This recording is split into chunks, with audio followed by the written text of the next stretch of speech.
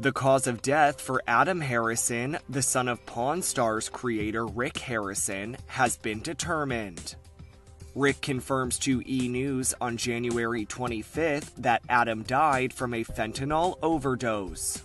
The family's rep previously confirmed to the Las Vegas Review-Journal that their son was found dead and had suffered an overdose. At the time, his loved ones say in a statement through their rep, quote, "Our family is extremely saddened by the death of Adam. We ask for privacy as we grieve his loss." Rick shares a tribute to his late son on Instagram, writing, "You will always be in my heart," adding, "I love you, Adam." In another Instagram tribute, Rick shares 2 throwback photos with the caption, "Amazing Memories." Adam was the second child of Rick and his ex-wife and the younger brother of Corey Harrison.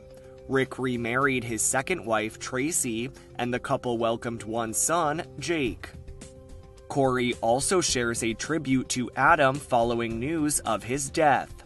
"Wax, WTF," he writes on his social media page, alongside a childhood photo of the two taking a bath. "I will always love you, Bubba." Pawn Stars, which debuted in 2009, focuses on Rick's gold and silver pawn shop in Las Vegas, which he initially co-owned with his father, Richard Harrison, who died at age 77 in 2018.